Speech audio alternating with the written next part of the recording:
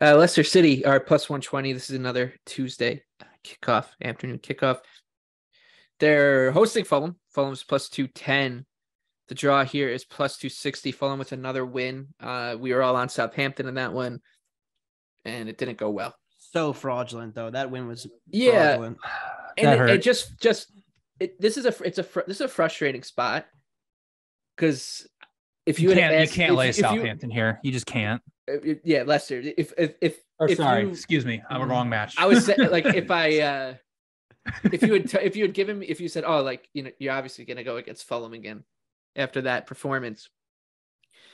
What spot would you not do it? I probably would have said Leicester as a home favorite. Like that. Oh yeah, 100%. This is the worst spot for it because I want to go against Fulham, but the price and the team is just not even close to good enough. So this is a pass for me, unfortunately, because it's tough. Anthony, what do you have? Yeah, friend of the pod. It's funny you said that story because friend of the pod, HU Capper, was also on Southampton over the weekend, and he DM'd me right after the match and was like, "They're at Leicester. Like, what do you think, fade them?" I'm like, "That's the one spot I will never." Like I said last week, and they lost at Liverpool, and it was kind of funny. Wout phase with two own goals. They weren't good in that match either. Leicester, I didn't upgrade them off of that. I didn't think they were particularly impressive in any shape or way or form against Liverpool. But yeah, I mean, Leicester's slightly better on like XG difference. I don't really think they're that much better. I think that they're like pretty even teams. And so you have Leicester as a small home favorite. And I don't really like want to bet Leicester ever this season, unless the market just craters on them, which I don't see happening. So yeah, this is not going to be a Leicester spot for me, but it is the two teams all year that I keep losing money on these unders. I'm going back to the well again on the under 2.5. I mean, Fulham did nothing in that entire game against Southampton. The first goal came off of a set piece, but it wasn't the set piece itself. It was the ball deflected out to Pereira. He hit a shot. It was going way wide, hit Ward-Prowse's foot, and then went into the top corner. And then the second goal was a nice set piece header. I have to give them credit for that. But they created less than one expected goal in that match at home against Southampton. Fulham, the attack continues to just run on. They have one way of scoring goals. Crosses. And it just keeps working. And like maybe all season long, Fulham will just and for a year and a half now, like I keep saying this every week, I'm a broken record, but like when you only have plan A and plan A keeps working, eventually like there has to be some time where plan A doesn't work and your attack kind of falls apart. And I think that's coming for Fulham at some point here. Like, yes, they're third in crosses completed in the penalty area. Leicester is decent, not good at stopping crosses either. So like that is a bit of a red flag, but this Leicester team, another team that just can't get the ball into the penalty area consistently to create chances. They are going to be the favorite. They're going to have most of the possession. So I'll roll with the under 2.5 at plus money. It's 3 p.m. kickoff on Tuesdays. United, glory, Man United. They're back. They've been pretty good. We'll see for a while now. They're hosting Bournemouth. United's minus 350, a big favorite, biggest favorite on the board this week.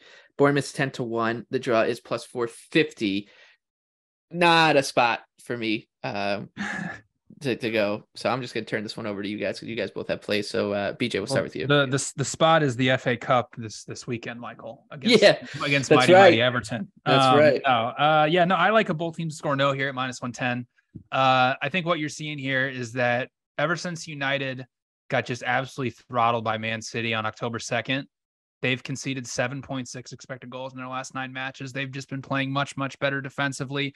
And where they've actually improved is defending inside their own penalty area. Like they are in the bottom half of the Premier League in passes allowed and touches allowed in the penalty area, but they're top 5 in big scoring chances allowed now. They're top 5 in XG allowed per set piece, which is basically how Bournemouth creates all of their chances. I mean, Bournemouth, we're 17 matches into the season. They've created 8.7 expected goals from open play. Like they've scored 13 off of them, which shows that they're just finishing at a crazy rate. And you're starting to see that regression come down over these last 2 matches. But then the flip side of that is, okay, Manchester United, they've created over 2 expected goals in their last 2 matches against Nottingham Forest and Wolves, which is great. But now, Cristiano Ronaldo's obviously moved on. a Rashford Martial attack is fine, but I mean, Rashford's only been a 0.34 XG per 90-minute striker this season. Like Martial's played 4 full 90s. So to say United's going to become this great offense that's going to create over 2 expected goals or average over 1.5, I think is a little bit far-fetched. Obviously, they're playing Bournemouth, who is not that great of a defense, like they're 15th in non-penalty expected goals allowed. But I really don't see a scenario where Bournemouth is going to create over 0.6, 0.7 expected goals. And then it's just basically coming down to variance. So, and again, United's really good at defending set pieces. So, but I have both teams to score no, projected at -142. I like the value on -110. I'm taking both teams to score no instead of under 3 because I'm very, very scared of a United 3-0, 4-0 route. And I'm showing more value on both teams to score no. So that's where I'm going in this one. Anthony, you're back in that route. Yeah, it's gotten so bad for Bournemouth that when I was doing prep before the show, I tried to pull up their FBref page and it was down for maintenance. So you can't even look at Bournemouth's stats on FBref anymore because they're so bad. And we have to go back to what we said at the beginning of the season on them, which was coming in like, how are they going to score goals? And then they just scored a shit ton of goals for like half the season. But they're starting to come back down to earth now. I mean, you look at it, they didn't score against Chelsea, didn't create much of anything, didn't score against Palace, didn't create much of anything. The only game where they've looked competent and going forward was the Everton match. They had a couple of fluke goals against two Everton matches off of set pieces. 2 Everton matches, Anthony.